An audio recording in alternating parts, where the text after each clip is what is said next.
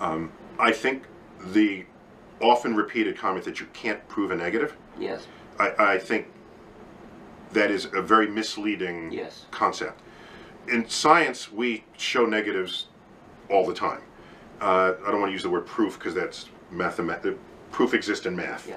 Here, so for example, if you have a hypothesis that a bear exists in a certain zone, a certain geographic zone, and you know that the bear would have to be heavy, and if it rains, a bear would leave footprints, and Yeah. bears poop, Yeah. large Yeah. poop, all right? And there would be evidence of a bear even if you never found the bear. Yes. And if you do not see the poop, you do not see the footprints, even if you drop dust, white dust Yeah. around. There ought to be evidence. Okay? Yeah. And there's no, and you put it in front of a cave, and you wait for a full cycle of seasons, and there are no footprints.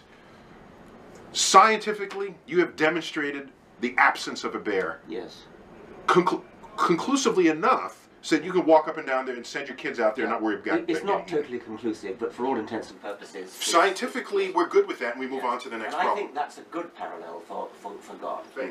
So perhaps the difference between us is, I don't care if they want to keep believing that.